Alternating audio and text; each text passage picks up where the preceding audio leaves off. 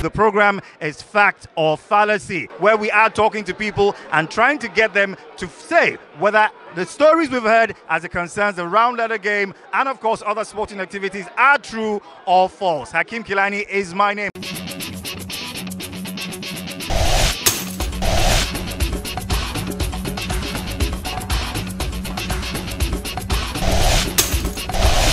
Thunder Balogun is a footballer who has played for Nigeria, one of the most respected strikers. Now, Thunder Balogun's shots were said to be so powerful that they could break a goalkeeper's arm off, that they could rip his rib cage. Do you believe this to be a fact or a fallacy? I think it's a fallacy. It's a fact, it's a fact. For me, it's going to be a fact. I think it's a fallacy, actually. It's actually a big fallacy. It depends on the goalkeeper, though.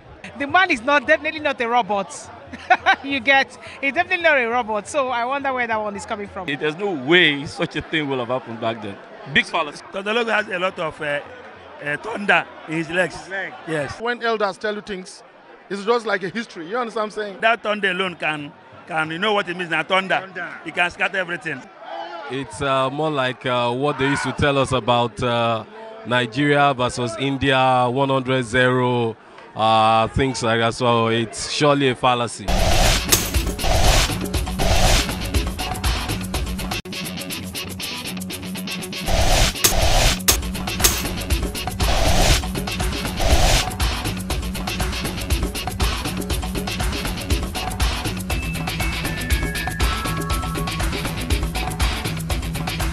Nigeria, India, 100-1. I'm sure you've heard that story. The ball coming towards the goalkeeper and suddenly it turns into a lion. No, it's a tiger. No, it's a flaming red knife. Do you believe that actually happened? Is it a fact or a fallacy? Thank God we had the story. It was passed from generations to generations. But thank God for the internet, development, technology. We discovered it was a fallacy actually. There's no way that will have happened. Big fallacy. A fallacy. It's a fallacy. Yeah, I don't believe anything like that. You don't believe anything like that? It's Why? Not possible. It's not possible. So why do you say it's not possible? Have you heard about the potency of India? Yes. So you still don't believe that story? I still don't believe that story. I wasn't there because I wasn't born then, but I heard the story. And you know, most things we hear these days are more like, what would I call it?